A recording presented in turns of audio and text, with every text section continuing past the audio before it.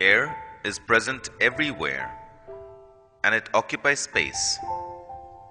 In this experiment, we will learn that air is present everywhere and it occupies space.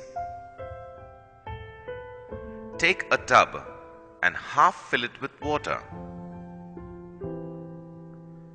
Now take an empty bottle.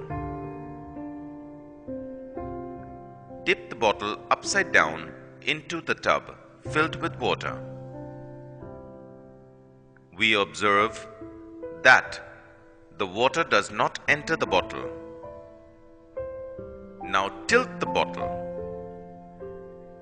You will see bubbles coming out of the bottle. There are air bubbles coming out of the bottle. The air escapes out of the bottle, and so water could enter into the bottle.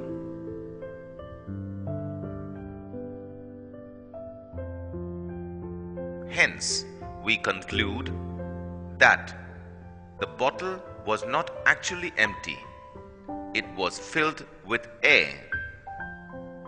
On tilting the bottle, air escapes out and makes room for water to enter in the bottle.